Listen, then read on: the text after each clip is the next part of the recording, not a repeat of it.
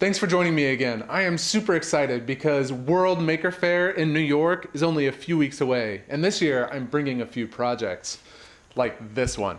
This is the high five counter.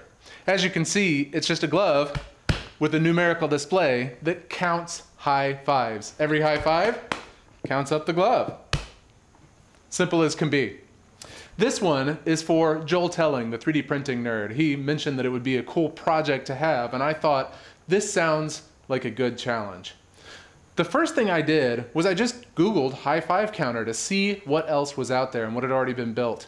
It turns out there's a cool project on Instructables that uses a flexible switch and a circuit on the back of a glove to collect high fives. I liked that one, but I wanted a few changes. Mainly, I wanted a numerical display so you could see exactly how many high fives had happened at a glance. A little bit more looking around, and I found this really cool project on Adafruit's learning system that's a counter for likes.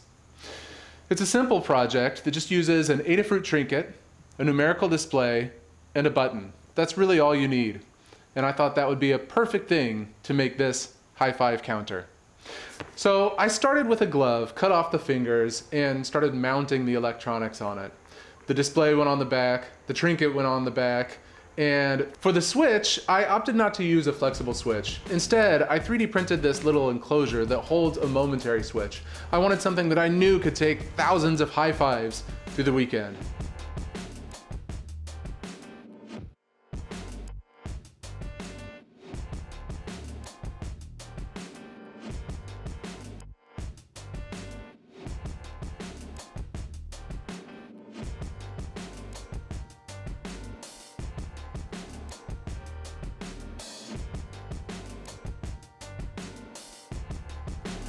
After slapping it all together, all that was left was copying and pasting the code. You don't have to know how to code at all. The Adafruit tutorial actually has the code already done for you. You just copy it, paste it in, and there you go.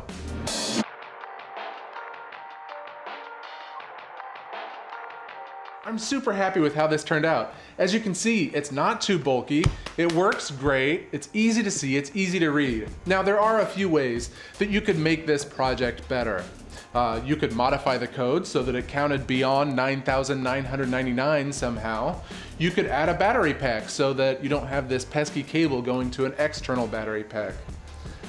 I'm pretty happy with it the way it is though, and I think Joel will enjoy it too. If you see him wandering around at World Maker Faire in New York, be sure to give him a high five and get this counter up as high as it goes. And if you make one of these on your own, bring it to Maker Faire. We'd love to see it, or just send me pictures.